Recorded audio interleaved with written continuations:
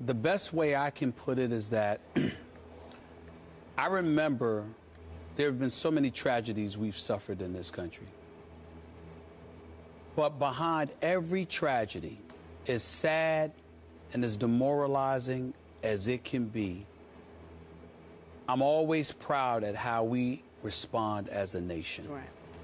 We don't wilt beneath pressure and adversity and indeed tragedy. We rise up, we come together. We remind the world, particularly in those moments, why we are widely considered the greatest nation on earth.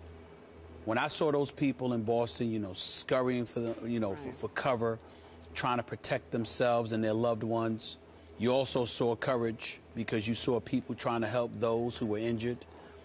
You saw a city rise above literally some of the ashes that were present, and just put the world on notice that we are who we are. Boston is a fabulous sports town. Yeah.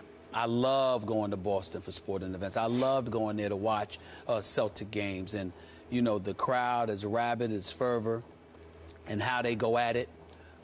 They attacked this tragedy with the same level of fervor, if not more.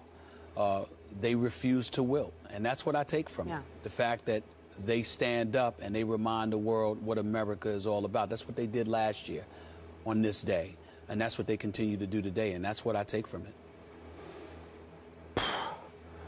I told you before the show, I was hesitant to even do this topic because the more I think about what happened, the sicker I get about it, to the point I almost can't talk about it. It was hard for me to watch the great piece by Tom Rinaldi. Yes. Because after a while, I can't make it go in my head anymore what happened.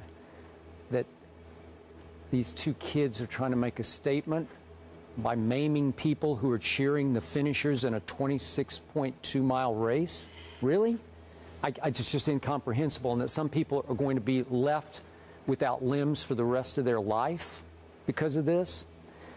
But I must say, and this didn't surprise me at all, I've worked in a number of cities, and I know Boston very well. I ran the Boston Marathon, and I felt it across the ropes, the pride of that city and the pride they take in the people who finish that marathon. And for me, only Chicago in civic pride even approximates what you can feel in downtown Boston. Downtown Boston has deep civic pride, and it didn't surprise me at all how that city pulled together and said, no, we are Boston strong. And they were going to catch who did this, and they did. And then they were Boston strong all the way through that World Series. And you can't tell me that that World Series didn't have something to do with the civic pride and strength of that city. Sure. There's just no question about it. And it was a great way to cap off their recovery. Not that they'll ever quite recover from this.